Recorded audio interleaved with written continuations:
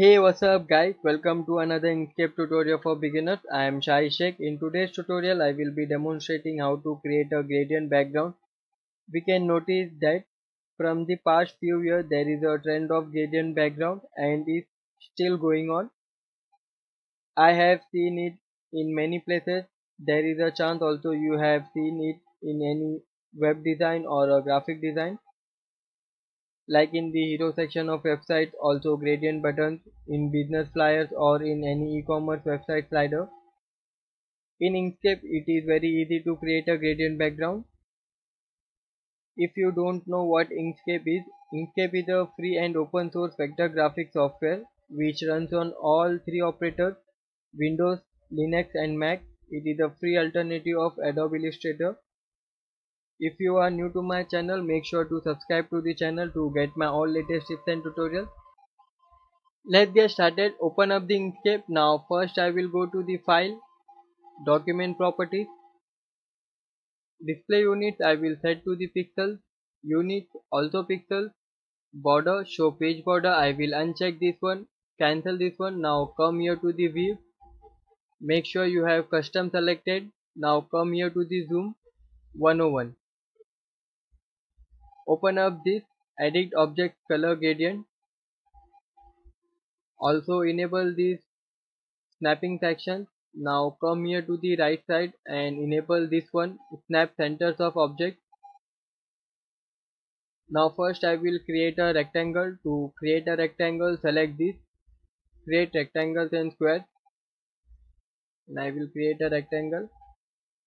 Now select this. Now come here to the width, I will give it a value of 1280.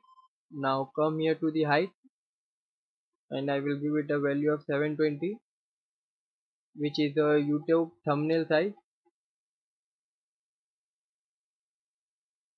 To zoom in and out like this, we can simply hold Ctrl in the keyboard and scroll the mouse up and down and drag like this. Hold the Ctrl in the keyboard and hold right click in the mouse, drag it wherever you want.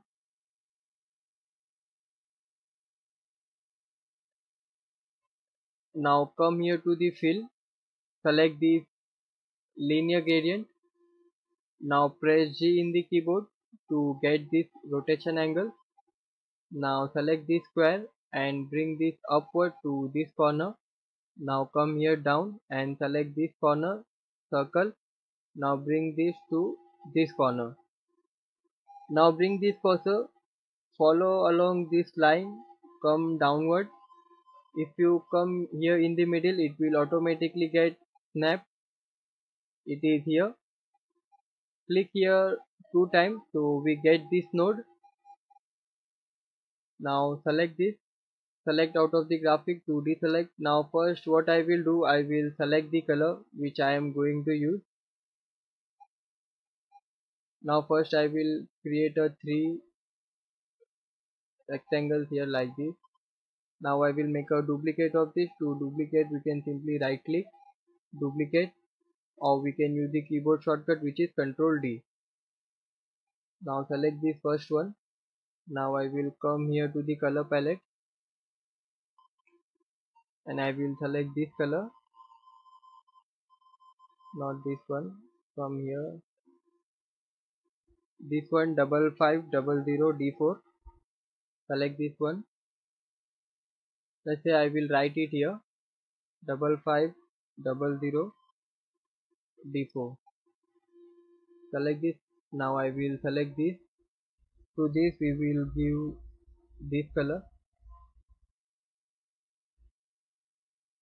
this one AA00D4,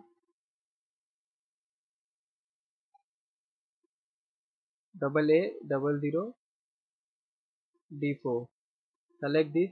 Now select this one. To this one we will give this color which is D400AA, D400AA. Now select out of the graphic to deselect. Now again I will select this rectangle.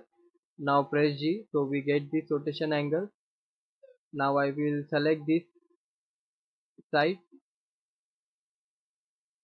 Now come here down and select this one, pick color from image.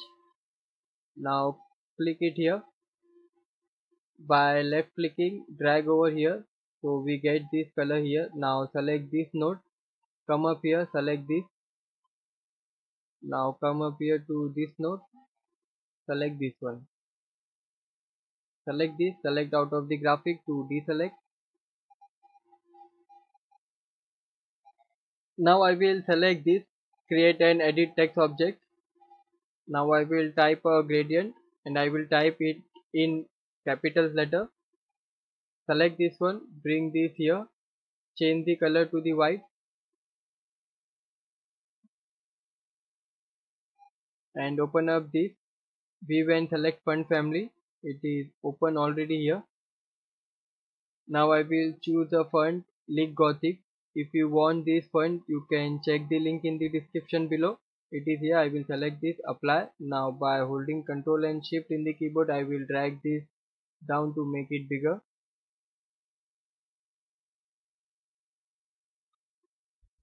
This font is very useful in graphic design and it is used by many professional graphic designers. It is mostly used in the title section. You can see the structure. It is bold and very simple and elegant looking. The problem is here the letters are very close. So what we can do, select this. Now again select this, create and edit text object. Now come here to the spacing between letters. Let's give it a value of 10. Now select this. Now we can see it look good, or we can try 8. Now this look good. Now what we will do, we will make a duplicate of this. Right click, duplicate, bring this down. Again select this. Now delete this. Now I will type a background.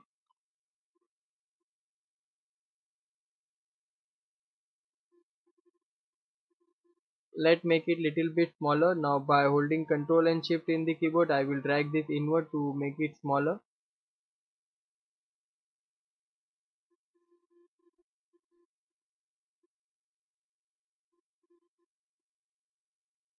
So guys, that's how we can create a gradient background using Inkscape.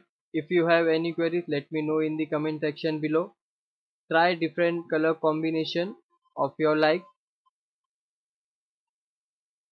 I hope you enjoyed this video. If this video was helpful to you, please make sure to give a thumbs up. Also subscribe to the channel to get my all latest tips and tutorials. Thanks a lot for watching guys. See you in the next video.